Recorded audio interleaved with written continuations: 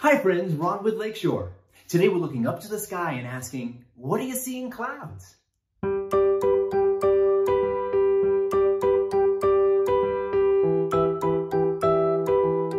When the sky is full of clouds, it's pretty cool to watch because these clouds can do all different kinds of things. They can move fast, they might be slow. Sometimes when you're looking at them, it looks like they're not even moving at all. I mean, it's amazing to me how tiny droplets of water and ice crystals can be in so many different shapes. And there are different types of clouds too. Here are a few. These are cirrus clouds, and they're kind of light and thin and delicate. If you take all these clouds in at once, it kind of looks like the wrinkles of an elephant's skin. These are cumulonimbus. These are taller and darker and denser clouds, and they're usually associated with thunderstorms.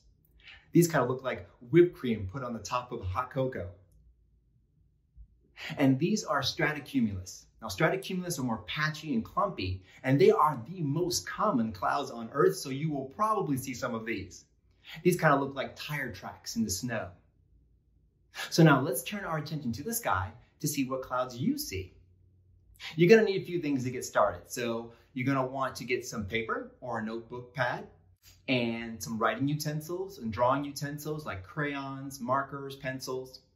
And you're going to need to have a place to look at the clouds, whether it's inside or outside. If you're going to be outside, you might need a clipboard or some sort of a hardcover book so you can have a place to write and draw. Okay, so let's get started.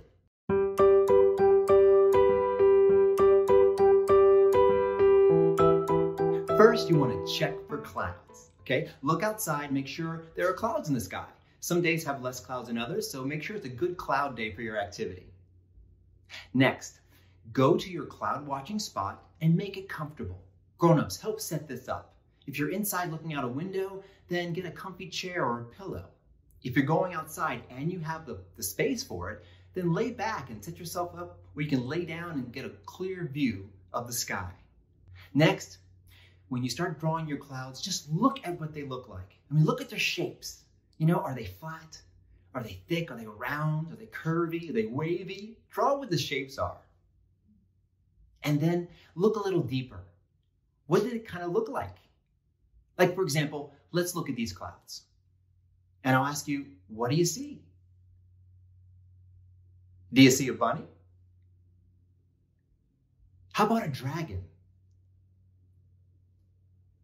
Is there a waterfall?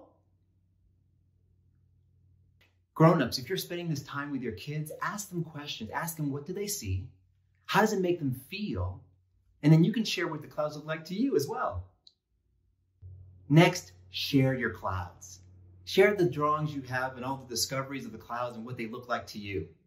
Why not put all your cloud drawings together and make it a book so you can tell the story of your clouds? Here are some additional ideas you can use to share your clouds. You can have a cloud chart. Every day you draw out the clouds and you describe the weather. Is there a connection between the clouds and the weather? What is it? Do you see any patterns? You can also have cotton ball clouds where you look at your clouds and you make shapes of those clouds with cotton balls. Grown-ups, you can help label these.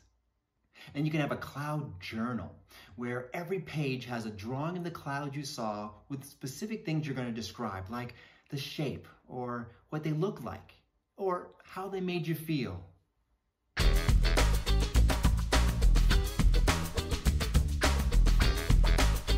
Clouds, clouds in the sky, clouds flying up so high, clouds all white and fluffy. Clouds can be what I want them to be. I see smoke. Crazy clouds. I see a spaceship. Crazy clouds. I see a whale. Crazy clouds. I see a unicorn. Crazy clouds. And when it turns dark on this, I'll bet I'll get called inside so I don't get wet.